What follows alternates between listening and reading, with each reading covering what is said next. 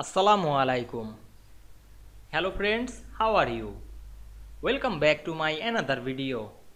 In this video, I am going to show you how to crop an image into a circle in Microsoft Publisher. Let's get started. Firstly, we have to open a Publisher document. Now we want to crop an image into a circle.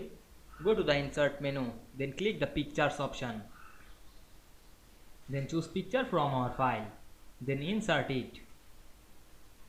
Then click the picture and go to the picture format menu. Then go to the crop option and click the crop to shape option. Then select the circle shape. Now we can see we crop this image into circle shape very easily. I hope you enjoyed the video. Please like, comment, share and subscribe my channel. Thanks for watching.